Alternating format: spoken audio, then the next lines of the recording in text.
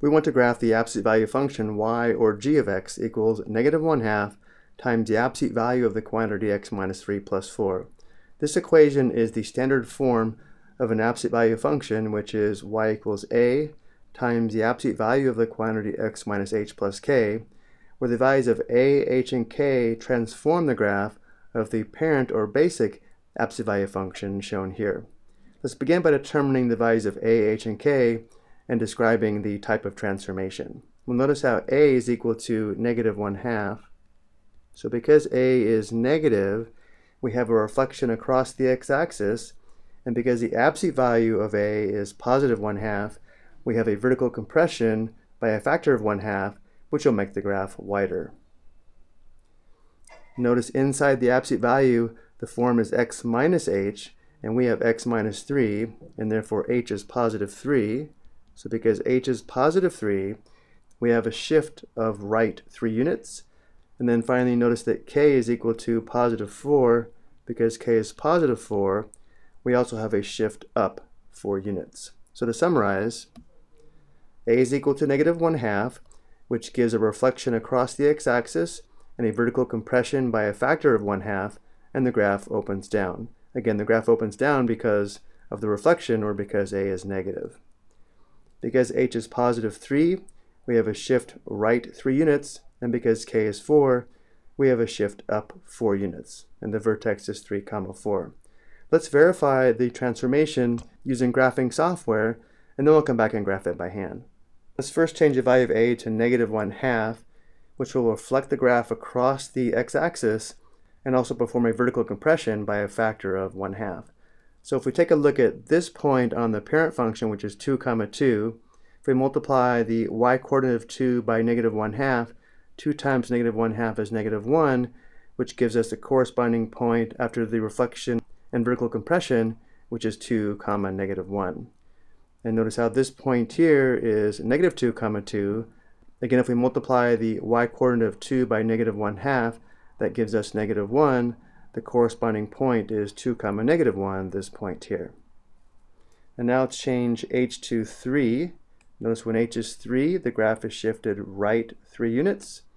And then finally, k is positive 4, which will shift the graph up 4 units. Here's the final graph of the given absolute value function. So going back to our work, let's now graph this by hand. Let's first perform the reflection across the x-axis and the vertical compression by a factor of 1/2 by multiplying the y-coordinates of the points on the basic or parent absolute value function shown here by negative 1/2. We'll notice how the vertex is at the origin, or 0, 0. If we multiply the y-coordinate of 0 by negative 1/2, we still have the ordered pair 0, 0. So this point is the vertex after the reflection and vertical compression. And to avoid fractions, let's use points where the y-coordinates are multiples of 2. Let's use 2, 2 and negative 2, 2. Again, we multiply the y-coordinates by negative 1/2.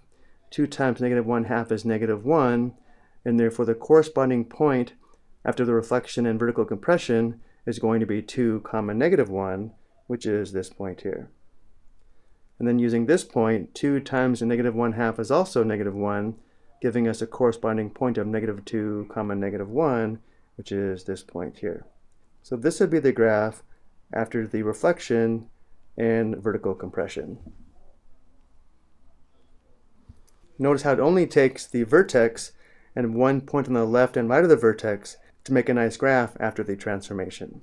And now we'll take these 3 key points and shift them right 3 units and up 4 units. Let's go ahead and start with the vertex. We will shift the vertex right 3 and up 4. This is the vertex of the graph of the given absolute value function. And now let's shift this point right 3 and up 4. So right 3, up 4.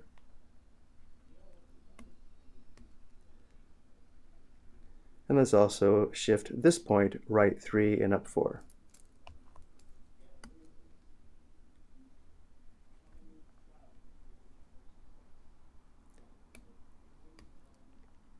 And now we have enough points to make a nice graph of the given absolute value function. And to avoid any confusion, let's erase the green function. Our final graph is the blue function, which looks like this.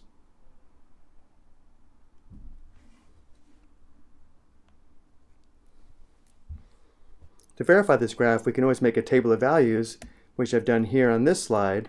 You may want to pause the video and verify that these points are on the graph of our final absolute value function. I hope you found this helpful.